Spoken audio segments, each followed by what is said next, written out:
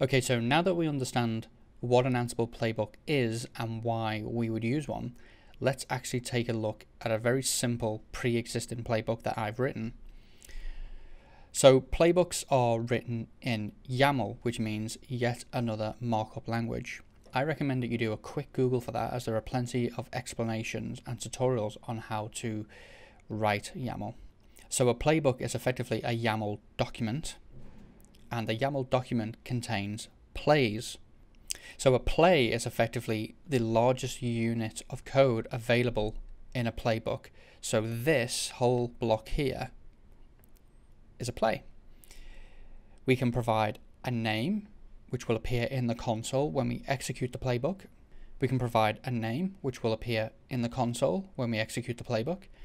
We can target specific hosts that we want the play to actually talk to. And we'll see in a second how a playbook can actually have multiple plays. We've got a second play down here and how those plays can target different hosts. So here we're targeting our web servers. And if you remember, we have 3 DigitalOcean virtual machines. 2 of them are our web servers. So here in this play, we're targeting just the web servers. We can set other flags as well. There are many, but in here we're targeting the become flag, which says become the root user. Technically, we don't need that because when we run our playbook, we're logging into our DigitalOcean virtual machines as the root user. So technically, that's not required, but it's very common for that to be set at the play level. It can also be set at the task level. And tasks are the next item we have in our play. You can also have roles like this. And then we go role name. That's an advanced topic that we're going to come to in another part of this crash course. But for now, we're just going to focus on a very basic playbook containing tasks.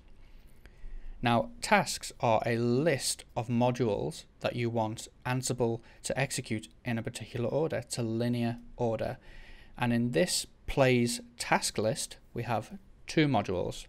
We have the user module, which we can see here. And we have the package module, which we can see here.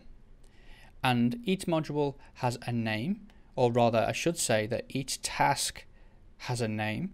So when we execute the playbook on the command line, we will see create a non-root user.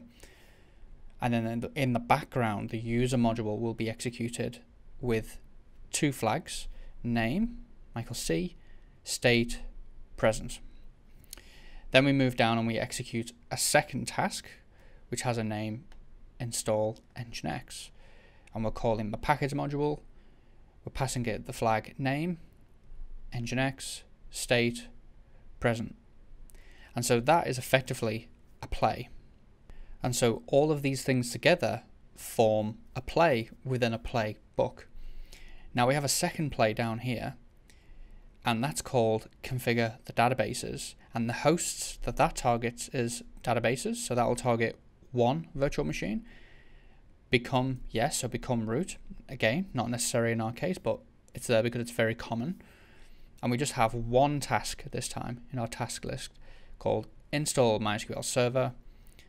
We call the package module. We set the name to MySQL server, and we want that package to be present. So how do we execute this playbook, and what does that execution look like? Well, we can see here on the screen, we've got Ansible-playbook, master.yaml, -i inventory.ini. Do you remember we have our inventory? -u root. So this is the Ansible playbook command. It's somewhat similar to the Ansible command, except there is something missing. Remember, on the ad hoc commands, we had to type all in order to define which hosts that we targeted, and we wanted all of them, or we'd say web servers. Well, we don't have to do that now, right? Because we're doing that inside of our play, inside of our playbook. The specific play targets a specific set of hosts. We can put all here, and that will configure nginx and our non-root user on all of those servers.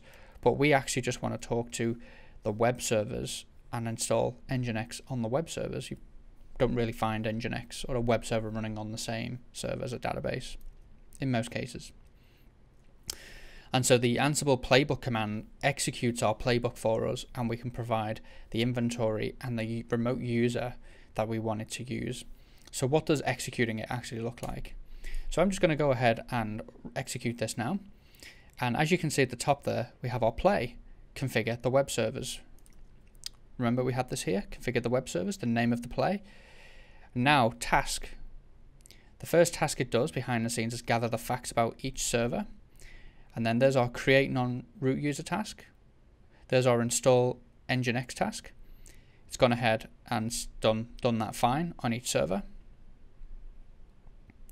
Now it's gone down to the databases, it's gathering facts again, and everything's done. So what's that actually done? So there's a bit missed off the screen here, so I'm just going to copy paste the play recap, bring it over here. So we can see that it's actually gone to each server. It's not changed anything. Neither of them were unreachable, none of them failed, nothing was skipped, nothing was rescued, nothing was ignored. Now the reason they just say okay is because I've actually already executed this playbook, and the user's already been created, the web server's already been created, already been installed, sorry, and the database MySQL server has already been installed. Otherwise it would have said changed on first run.